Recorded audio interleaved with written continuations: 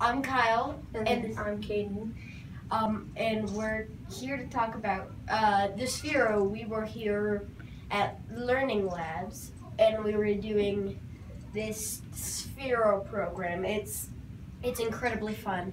There's drive mode, there's draw mode, and there's block mode. It's a lot. Yeah, and it's all programmable. You can make it talk, speak, anything like that, really. Talk, speak, move, all of that stuff.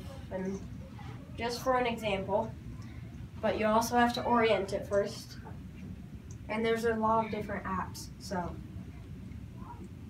I gotta orient it first.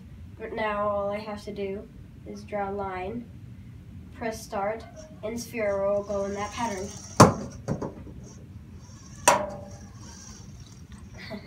Hopefully not that pattern. And then with this, there's another app. There's a drive one, but that one's kind of, no offense, but a little weird. I don't really like it.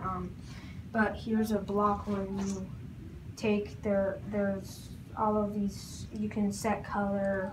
You can control by doing everything and showing you an example. And I did all of these, so it's gonna take a minute to finish it.